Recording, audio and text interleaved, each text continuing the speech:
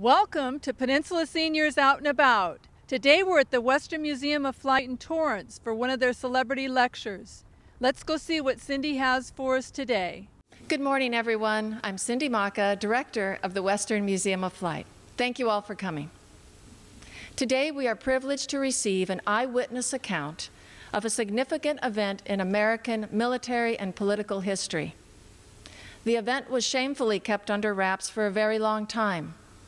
It is a story that is important for all Americans to be aware of so that we can understand the degree of harm and suffering that can be caused by political expediency at very high levels in government. It's a compelling story.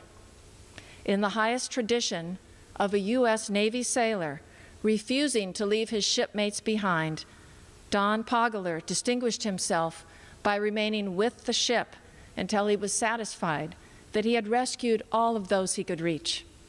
Ladies and gentlemen, it is with great respect, Don Pageler.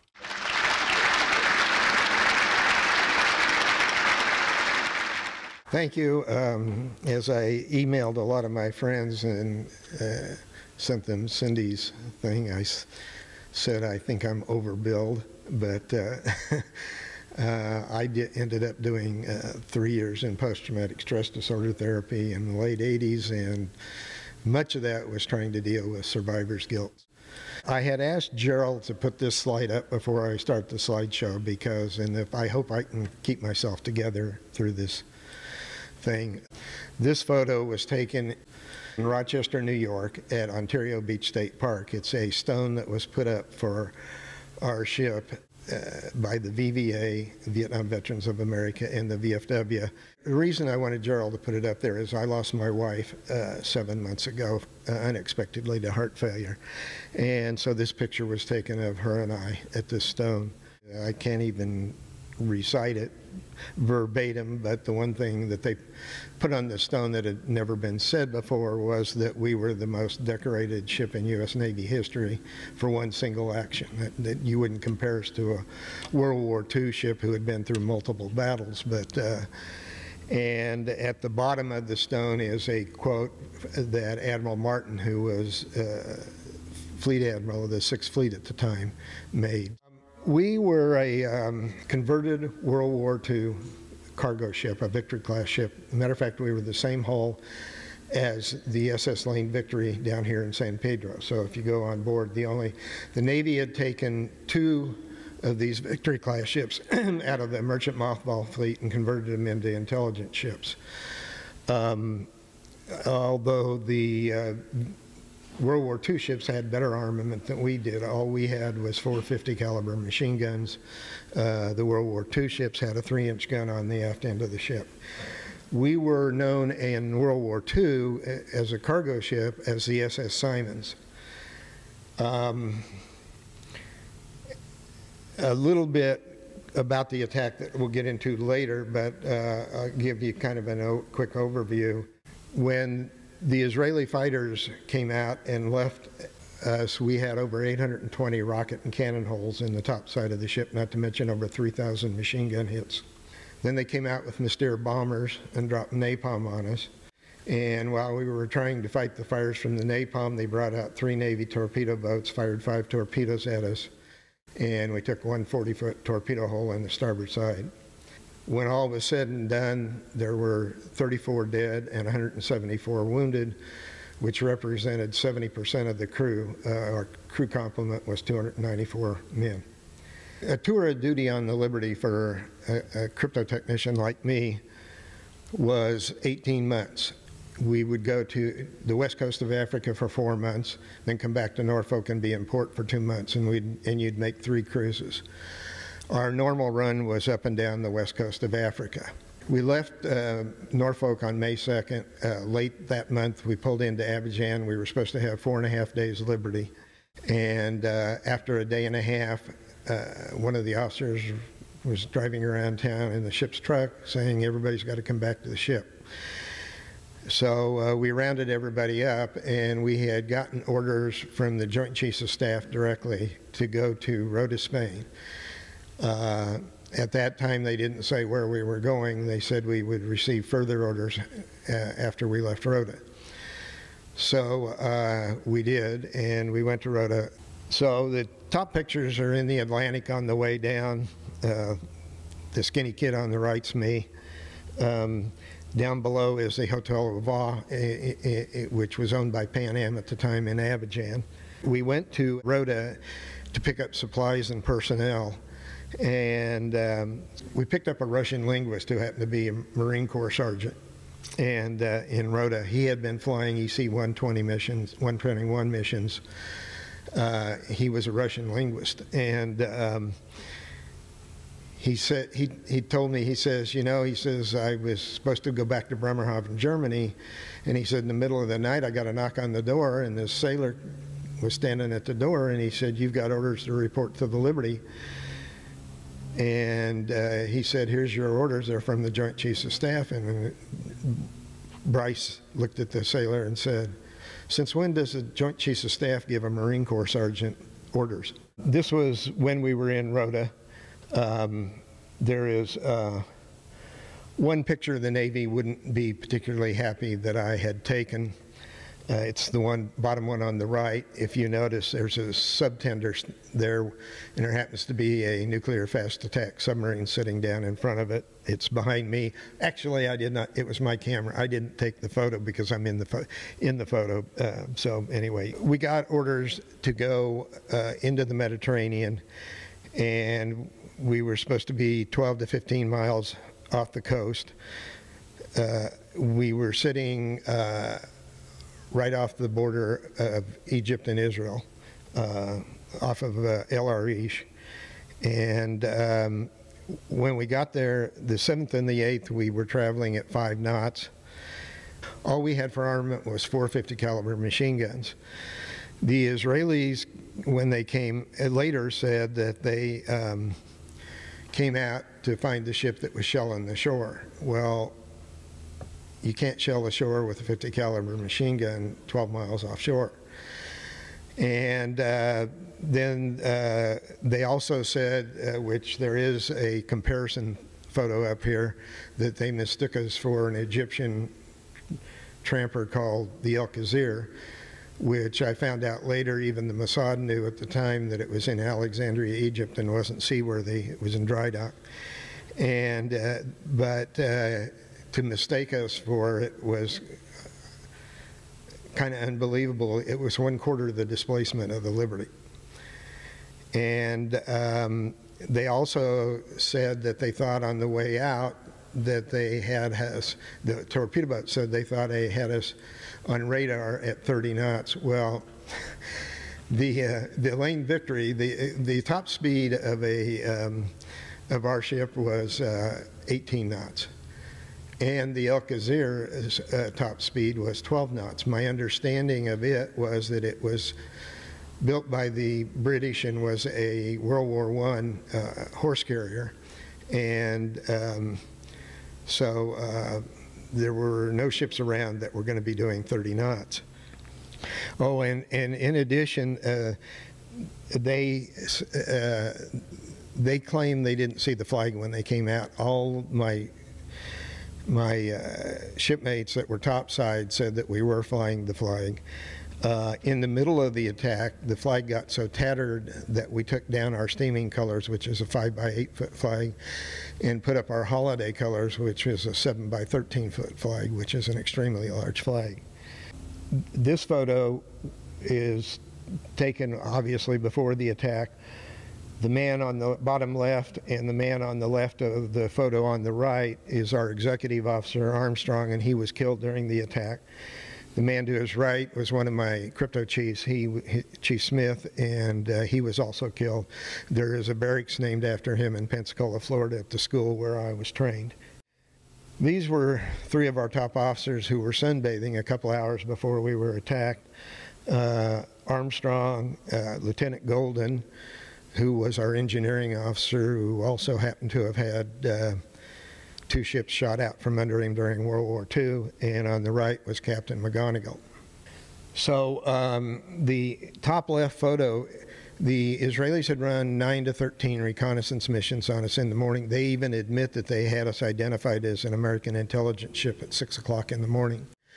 But then they later say that somebody took the marker off the board in Haifa during the shift change at 8 o'clock, and so that it wasn't there. The photo on the right is the first attack Mirage fighter coming in at us during the attack. Down below the one on the right is me with 2 of the 820 rocket holes.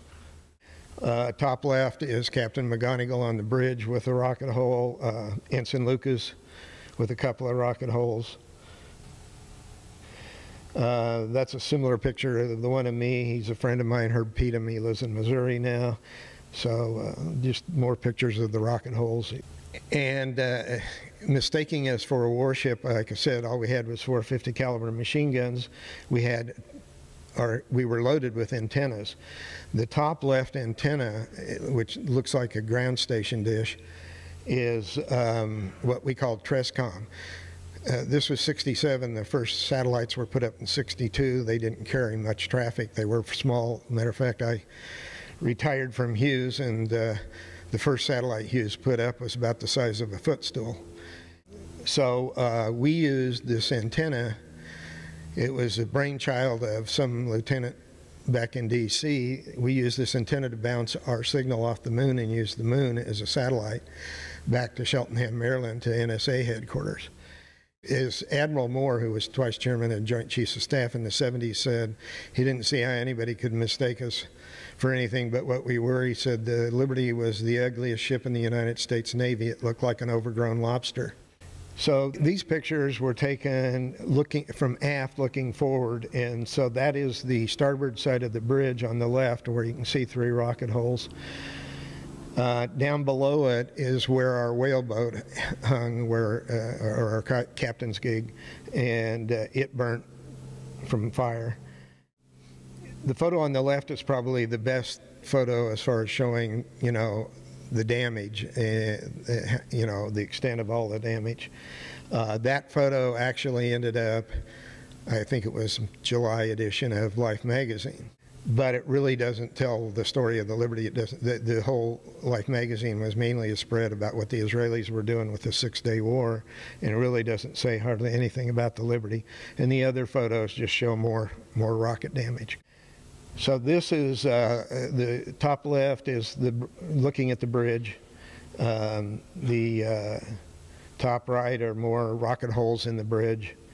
Down below, the one on the left, if you look at the right side of it, you see a round cylindrical thing. That's one of our mini antennas. Turns out that the Israelis were jamming all our frequencies that we were using. So we were lucky. The only reason we happened to get a distress call out was that one of our antennas hadn't been working and didn't even have a wire strung to it, and so one of our ETs got a line and went out on the deck and strung a line to it. And so I guess they weren't jamming that frequency because we hadn't been using it. And it turns out that both our Presidential Unit Citation and Captain McGonigal's Medal of Honor are up here. And if you read them, it says we were attacked by foreign jet aircraft and torpedo boats. It never says that it was the Israelis that attacked us. Terry Halbardier, who lives up in Visalia, was the one who strung the long line, and so about 3-4 years ago he was given the Silver Star. I went up for the presentation. It turns out his Silver Star citation is the first document that actually names the Israelis as the people who attacked us. This on the left, well actually both of these, is our forward starboard gun mount, our 50 caliber gun mount. Alexander Thompson, our gunner's mate, was in that gun mount at the time, and Lieutenant Ennis, who wrote the first book, Assault on the Liberty, says he saw a rocket hit Thompson and he flew in the air like a rag doll end over end. And you can see going down the bulkhead of the forecastle the blood of Thompson. That's what's left of him. The photo on the right, I am now up on the forecastle looking into the gun mount. The interesting thing about that photo is that this is the following day. We didn't see any Americans till the following day. This is the following day, and the USS Davis, a destroyer, is alongside of us, sailing alongside of us. And you can see in the background their anti-aircraft gun and how much larger it is than our little 50 caliber pea shooter. These are cabin photos. The one on the bottom left, obviously, is Captain McGonigal sitting in his cabin. There's a rocket hole right underneath the porthole. The one on the right is a picture taken looking out of the rocket hole in Lieutenant Golden's cabin. You can't really see it very well, but the top left photo, that's our main mast. It actually had a rocket hole in it too. The gun mount is the port forward gun mount. The two bottom ones, again, are the antennas. And you can see they knew exactly what they were going after. All our antennas had lots of holes in them. This is more battle damage. The most interesting thing about these slides are that if you look at the bottom left, the metal is going out. The rocket went in the starboard side of the ship, passed clear through the ship, and came out this hatch on the port side. Let's see. So this I've already spoke to about the damage and the fighters. You'll notice that it says 171 wounded. Since the time I did this slideshow 15 years or so ago, we now have had 3 other guys receive Purple Hearts, so that number has grown from 171 to 174. So after the fighters, as I said, they came out with Mystere bombers and dropped napalm on us. This all shows fire damage. The 4 photos on the left are sequential photos. If you look at the bottom left, that is a life raft rack that we had, inflatable life rafts. They all burnt. The photo to the right of it is where that rack attaches to the bulkhead. And then the photo above it is also where it attaches. I'm looking up, and above it is the midship gun mount. And then the one on the left and the top is I went up above and took a picture looking into the midship gun mount. And so the top left shows kind of where the fire line stopped there. Again, the bottom has an antenna, and the one on the right shows the Trescom dish antenna. On the top is Captain McGonigal and Lieutenant Painter. Lieutenant Painter was one of my crypto officers. McGonigal looks like he's missing a leg, and he's not. The photo's just dark. However, he did have extreme shrapnel damage in the leg. They had cut off his pant leg and used his belt and put a tourniquet on his leg. So that's why he looks the way he does there. We had set up all the hospital area down on the mess decks, and that was my general quarters station. So that's why you see all the wounded. They're laying on our tables in the mess decks. One of the interesting stories about McGonigal, he grew up in Coachella Valley, east of Palm Springs, and graduated from Coachella Valley High School. And when he retired in Palm Springs. And it was sometime in the 90s, I think early 90s, and he told me, he said, I looked down in the bathtub, I was taking a shower, and he said there was blood in the bottom of the bathtub, so I asked my wife to come in and take a look at the back of him, and he had had a piece of shrapnel in his back that had been lodged there for almost 20 years, 15 to 20 years. It had finally worked its way out, and that's why he had the blood in there. We got hit at 2 o'clock in the afternoon. The crypto technicians, intelligence group, we worked 3 shifts, 8-hour shifts. And I had just worked the mid-watch from midnight to 8 in the morning, and I'd come off my mid-watch and at 8 and eaten some breakfast in our sleeping compartment. The deck crew slept in the forward part of the ship, and the crypto guys slept in the aft part of the ship because all our stuff was so classified, even though we weren't supposed to talk about it outside the working spaces. They wanted to separate it in case people did say something, it wouldn't be overheard. And so I got through eating breakfast, and I crawled in the rack and was sleeping, and Captain McGonigal was a real stickler for general quarters drills. So at 1 o'clock I was rudely awakened by his general quarters drill, and my general quarters station happened to be on the mess decks, which was right forward of where I was sleeping on Repair Party 3. And so I got dressed and went to my general quarters station, and we secured from the drill around 1:35, 1:40. And so since I was off duty, a lot of us that were off duty, we went up to the fantail and were smoking cigarettes and just relaxing. And I had just decided to go back down into my sleeping quarters, and I was halfway down the ladder when I heard all the metal hitting topside from the rocket and machine gun fire. So I just proceeded down into my sleeping quarters and onto the mess decks. Well, I was so green. I had just gotten out of crypto school in Pensacola, and I got on board the Liberty late March. We went to sea May the 2nd, and we were attacked June the 8th. So I was about as green as anybody on the boat. And so they had me be in charge of a submergible pump. Well, during an air attack, obviously, there's no need for a submergible pump. So somebody grabbed me and said, go to the bridge and bring wounded down. So I and another guy ran up the ladders through the superstructure, the inside part of the ship, which was the safest way to get up there. And just as we got up there, somebody opened a hatch and said, here, take this guy below. They had a guy on a stretcher, and so we did. And I don't remember how many runs I made up and down the ladders with wounded.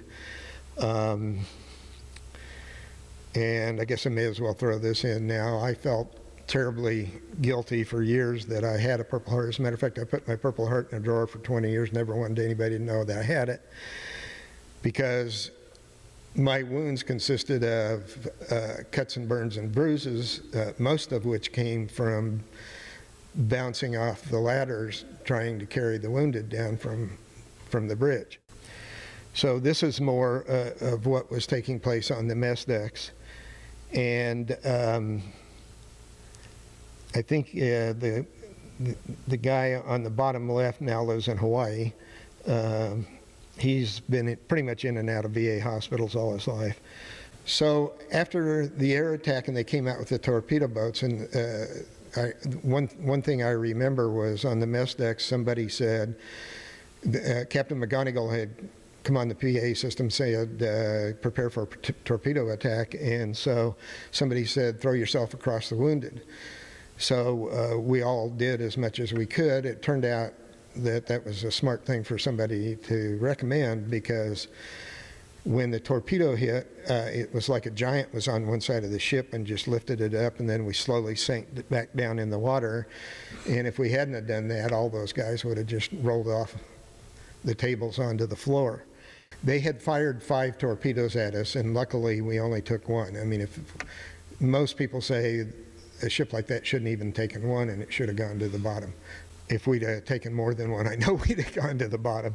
But so 25 of the 34 died where the torpedo hit, which was where I worked in the intelligence spaces.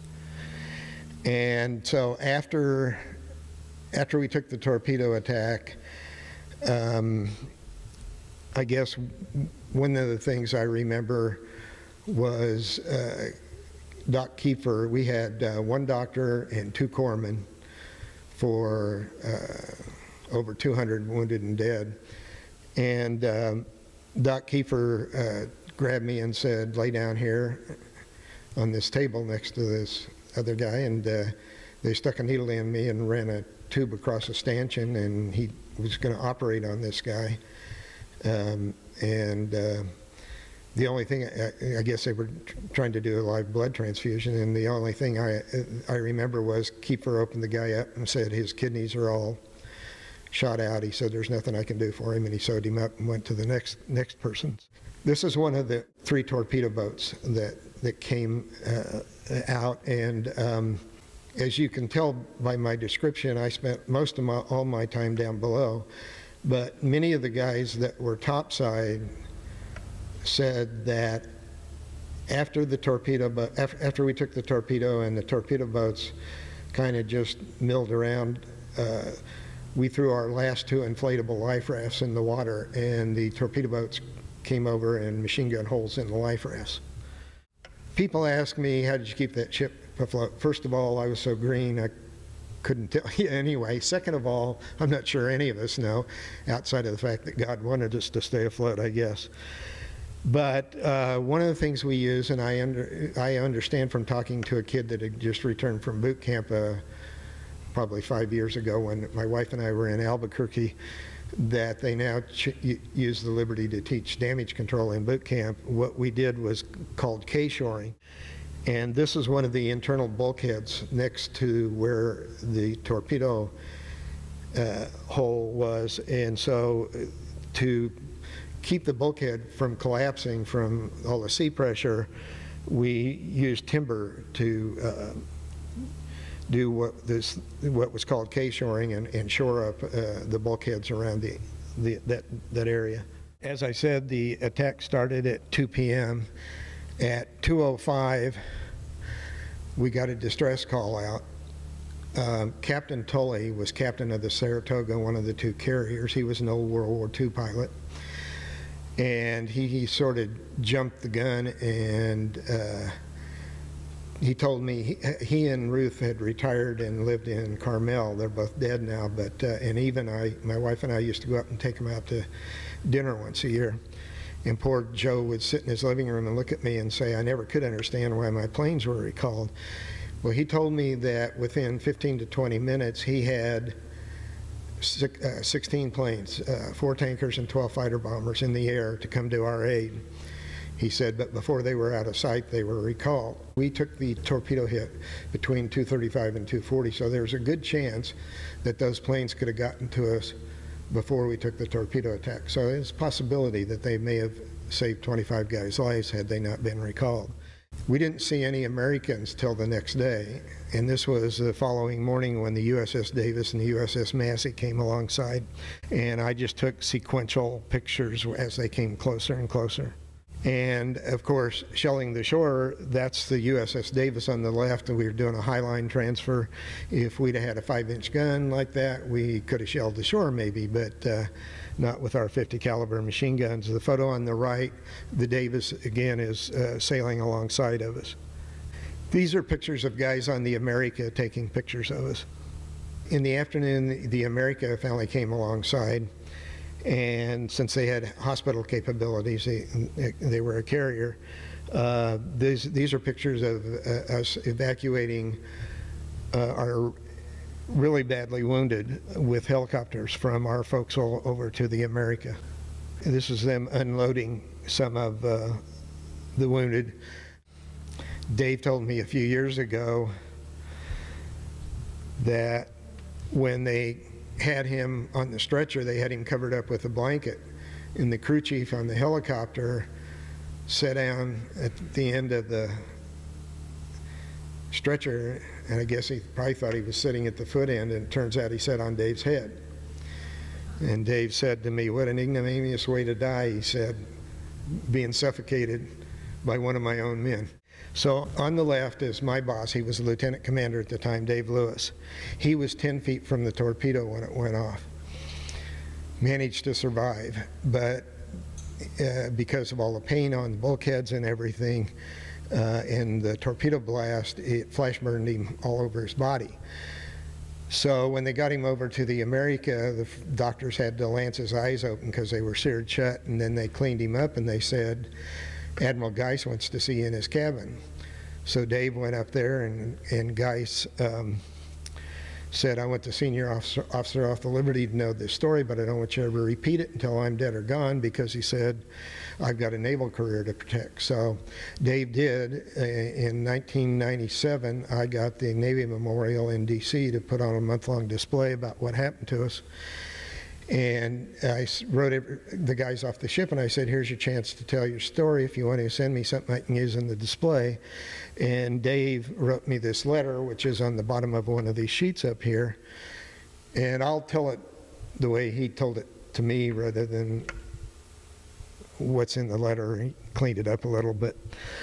He said, Geist looked at him and said, when Tully put up his planes, I radioed Washington, and he said, the next thing I knew, Secretary of Defense McNamara came on and said, recall the planes.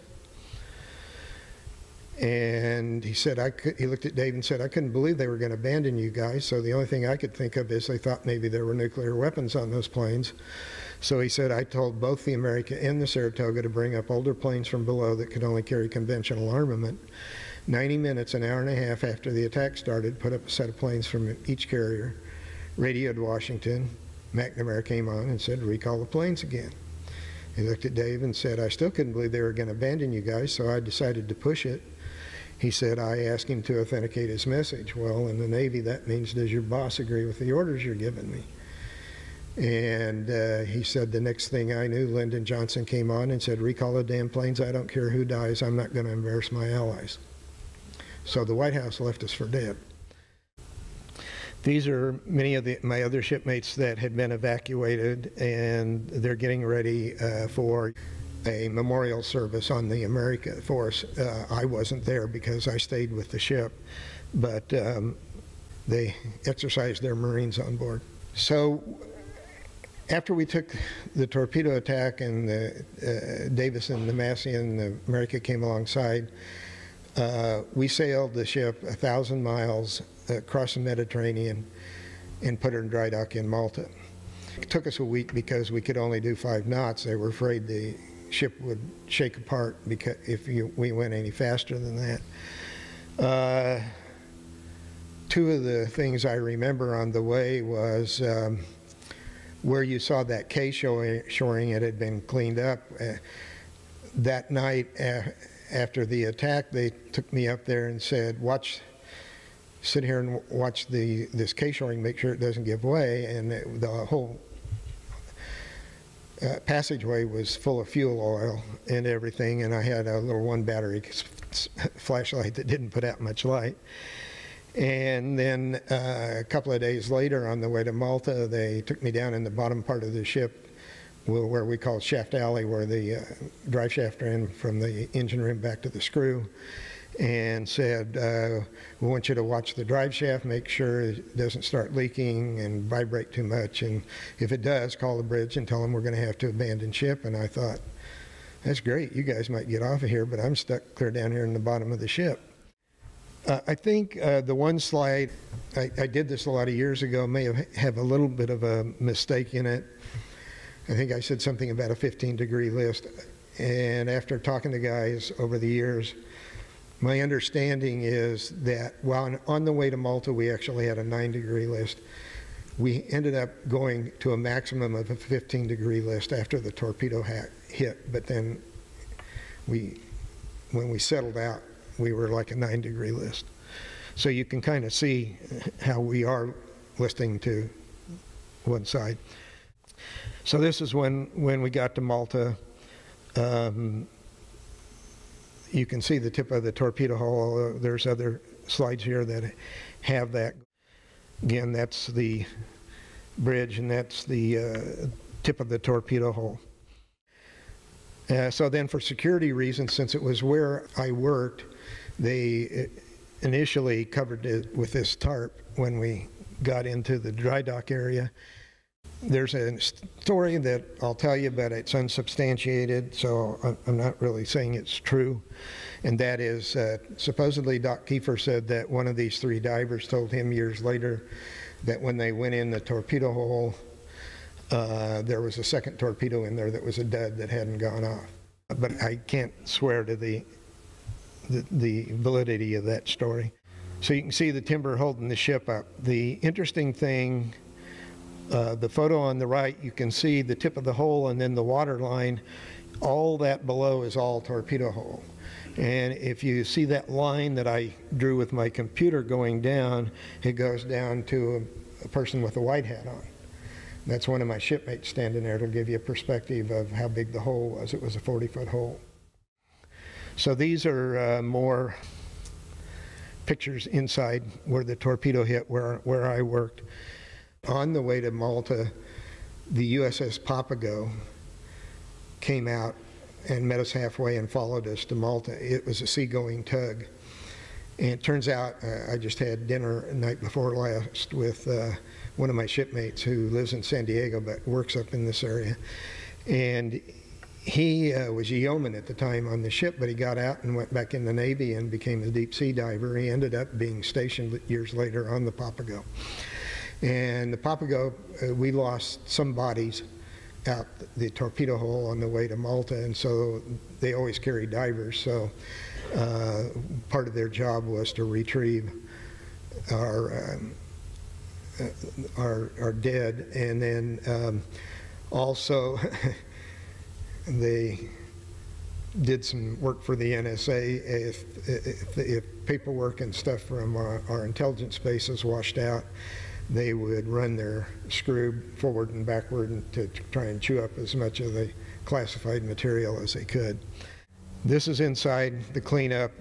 Some people say the guy on the left is me in the coveralls, but I'm not so sure whether it was or it wasn't. That was what I was wearing. I spent 2 days. When we got there, they wanted those of us with the top secret crypto clearances to go down and clean up first, since it was where we worked. And I only remember 15 minutes of those 2 days. In the first 15 minutes, I found an arm, and I knew whose arm it was because he had been a bodybuilder.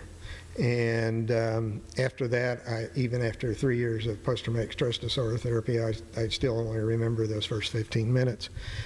Turns out that about a little over a year ago, last fall, I found out that Phil was buried just south of Modesto. So when Eva and I went up to my sister's in Los Altos last February, we went over to visit his grave. These are more photos inside. On the left are some of my shipmates that clean up. On the right is me. If you can tell, I wasn't a happy camper. After the 2 days down there cleaning up, I went on Liberty, and as I told somebody, the only thing I remember was one night around 6 o'clock I was in a bar drinking cognac out of 8-ounce tumblers, and I have no idea how I got back to the ship. So this is loading caskets onto the ship and some of the body bags. Since they were going to patch the ship up, and 2/3 at least of the crew were crypto technicians, and they weren't going to need us because we weren't going to be doing our job anymore. Many of us were flown back to Norfolk, so they only kept a skeleton crew. Some of them were crypto technicians, but they only kept as few as they needed to sail the ship back after they repaired her. So I was one of the ones flown back. They eventually, in '68, scrapped the Liberty, sold her for scrap. So these were pictures taken of her on the way back. Besides the fact the Israelis say they didn't see the flag, and you can see we're flying our steaming colors, a 5x8 foot flag on the right there. One of the findings of the Court of Inquiry, which took place in Malta, was that the flag must have hung limp at the mast. Well, Lieutenant Ennis said that there are logbooks that show that there were 12 knots of wind blowing that day, and he said only 8 knots are necessary to make a flag fly. So that doesn't wash either. One thing that people ask me about that I usually don't mention is you can see on the forward part of the ship, our ship said GTR-5. Our actual designation was AGTR-5. We were an auxiliary ship. It's called Technical Research. And on the aft end of the ship was the name of our ship, USS Liberty. So instead of bringing her back into Norfolk, they brought her into Little Creek, and this is her docking in Little Creek. Little Creek is a small base right south, just a few miles south of Norfolk. And if you can, these are 34 guys to remember because they gave their life for our country.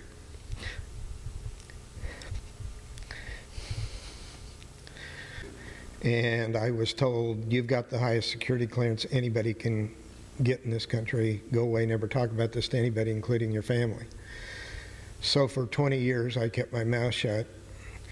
And in 1985, I started losing my vision and ended up in an optometrist office across the street from the Westminster Mall. And he said, you don't have an eye problem, buddy. You have a physical problem. You better see a doctor. So he referred me to a doctor. And the doctor, who's still my doctor, came back in, white as a sheet, and looked at me and said, I don't know why you're still alive. You should have died a long time ago. He said, your blood pressure is 240 over 145. He said, it's been that way for a long time to do the damage to the eyes.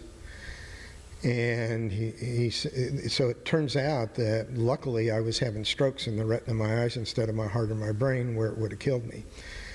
And that was almost the end of the year 85. In April of 87, I started at the vet center. In that year and a half, he put me on as heavy medication as he could, and in a year and a half he could only get it down to 140 to 180 over to 100 to 140. And so I finally found out, there's a few guys that are old enough to remember this. I was watching a Simon & Simon detective show, and the one brother had been in Vietnam and was battling PTSD. So when I looked at that and I said, geez, that's me. So I called the VA hospital in Long Beach, and they said, well, we don't do that here, but the closest vet center to you is 5 blocks north of Disneyland. And within a month of going to the vet center and being able to talk about what happened to us, both blood pressure numbers dropped 30 points, no change in medication. So I'll give you an idea what stress can do to your body. But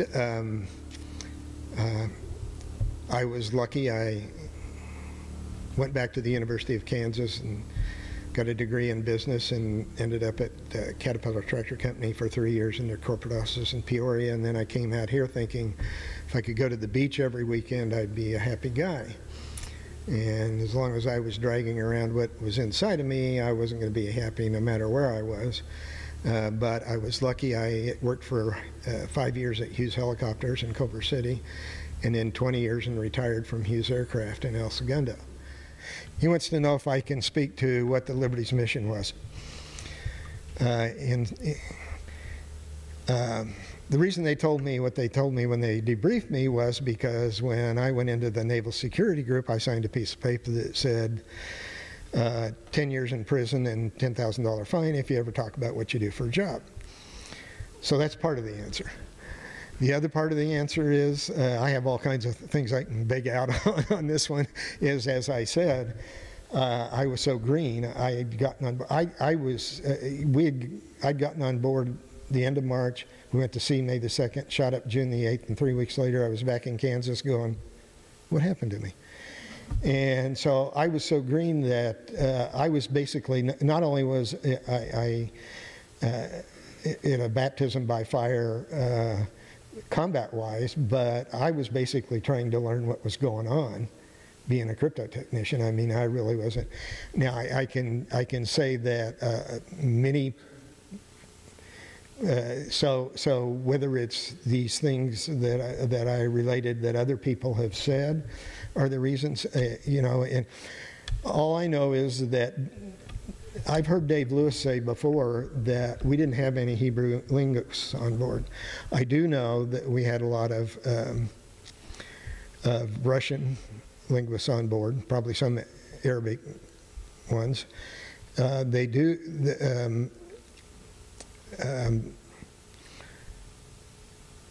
And I don't know who it was that said it, but a lot of people have said we were there to find out how much the Russians were involved with the Egyptians. I mean, were they just supplying them with planes, or did they actually have Russian pilots flying the planes? You know, whatever. So those are the things but no, from an official standpoint, no, I can't say anything more than that. Admiral Kidd was in charge of the Court of Inquiry in Malta. Captain Boston was the legal counsel. He would have been like the district attorney. His job was to bring the facts before the court. two things that Boston told me was that one was that his papers were altered when they got back to Washington, that what was released by our government was not exactly what he had sent back. Secondly, that he said that he and Kidd flew on board a few days after we were attacked, and that he said that Kidd looked at him and said, it's obvious that they wanted to kill everybody, sink the ship and kill everybody on board. Now, I'm not going to put words in their mouth as to why. A lot of people ask me, why do you think they would do this? And only the Israelis can ever share with the world what their real motives were. I can say there's nobody on the ship that's going to accept case of mistaken identity as a valid thing. I can share with you Admiral Moore, who was twice chairman of the Joint Chiefs of Staff. He always said that our government had told the Israelis that we would support them as long as what they did was defensive in nature. And the day after they tried to sink us was when they attacked Syria and took the Golan Heights, which obviously is not defensive. So that was always Moore's supposition. Now, I have to go along with that, none of this, that I can put words in their mouth exactly, but there is a sheet up here that has a declassified CIA document on it that speaks to Moshe Dayan knowing who we were when he ordered the attack. But if you turn it over on the back side is an account of my wife and I in 2004. We're coming back from my mother's house in Kansas.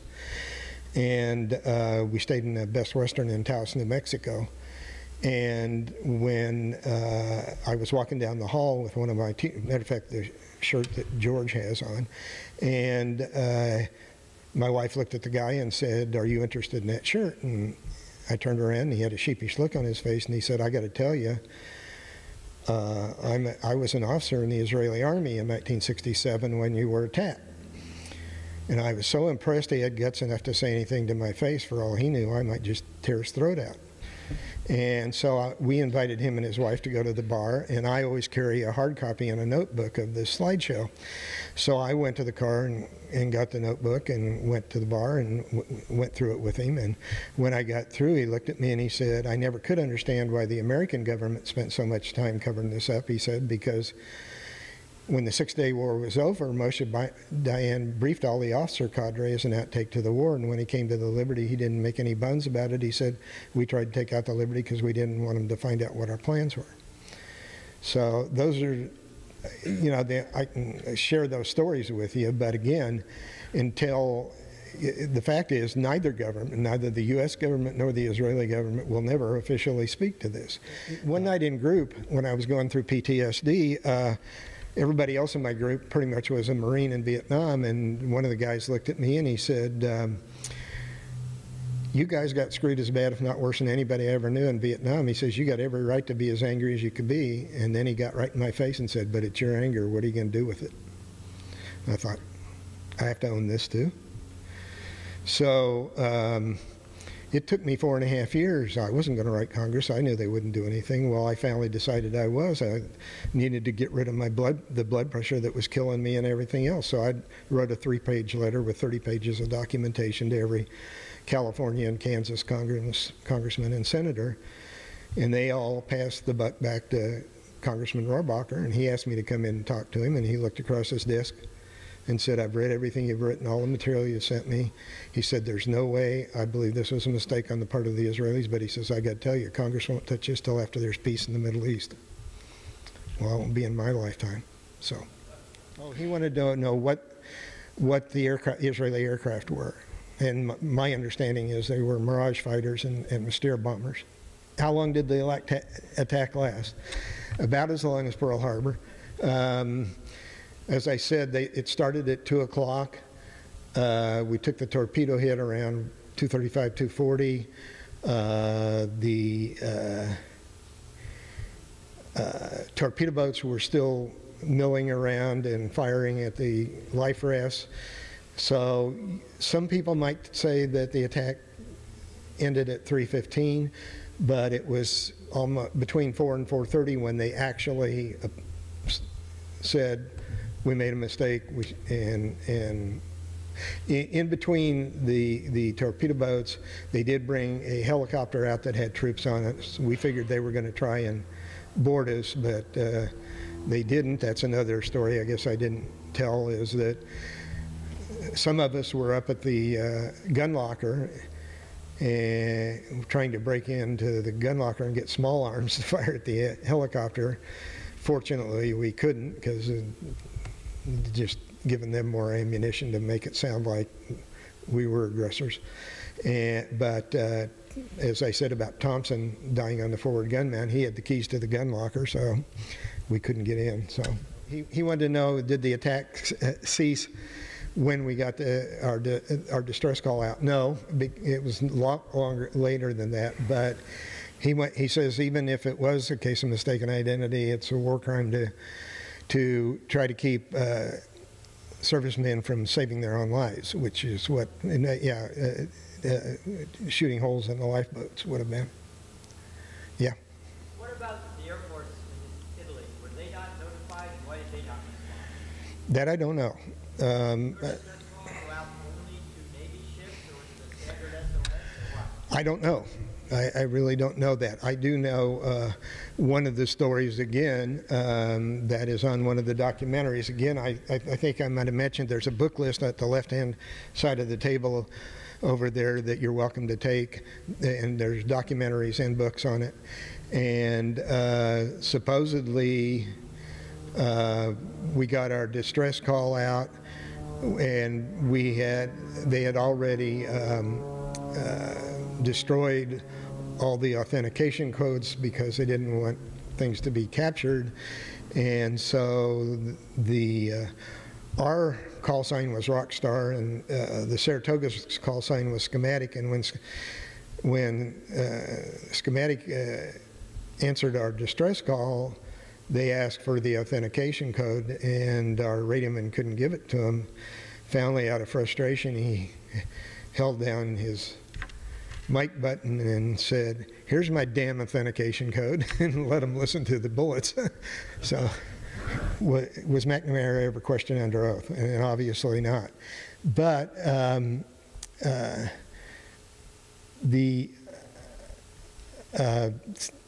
there have been 3 documentaries done that are on that list over there. One of them was done by the BBC. It's called Dead in the Water.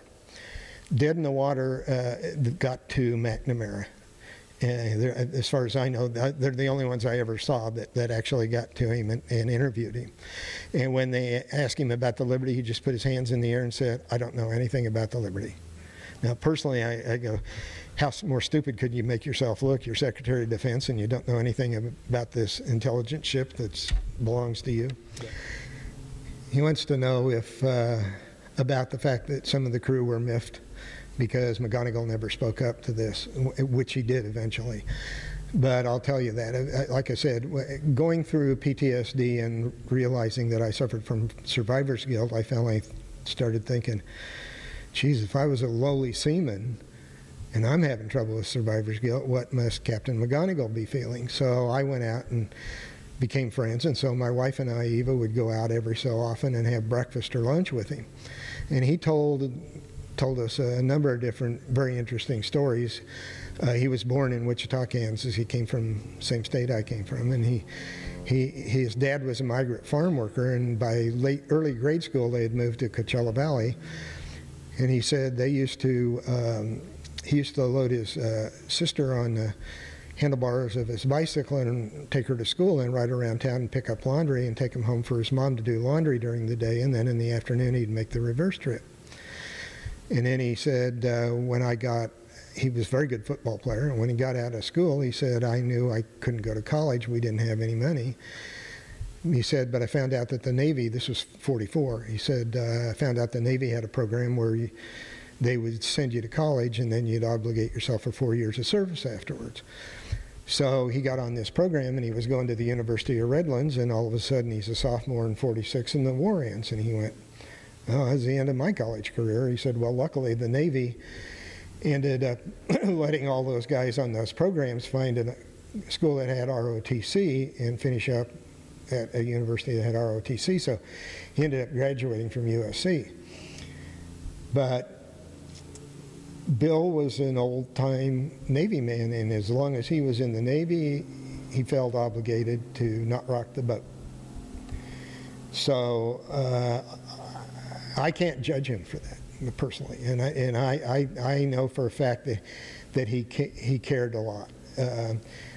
I've seen him not only with me, but when he would give talks, and I'll tell you what he said at our mass grave. Oh God, one of the most important things I didn't tell you too.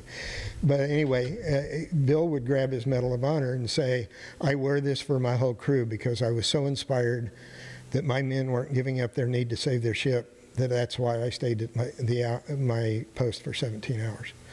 Well, that was like him trying to give us credit, and we were all running around scared, saying, as long as the old man's still on the bridge, we may have a chance to survive this.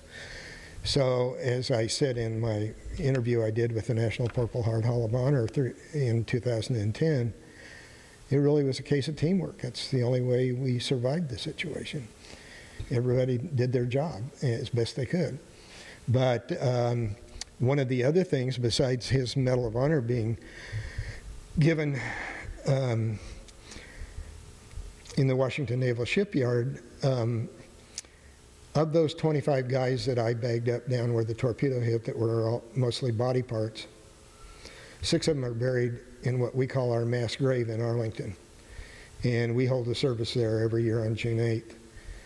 And when they first put up the headstone, it read, "Died in the Eastern Mediterranean," like they died in some taxi cab accident in Beirut. It wasn't until it took almost 15 years before people raised enough hell to get it changed to killed USS Liberty.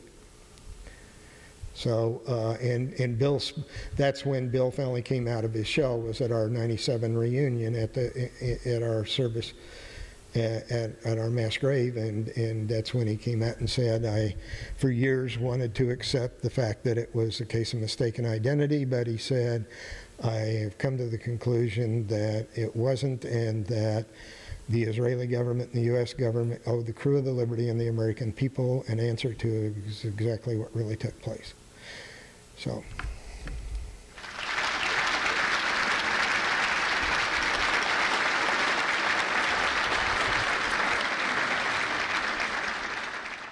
Thank you for watching Peninsula Seniors Out and About here at the Western Museum of Flight in Torrance. I'm Betty Wheaton. I'll see you next time.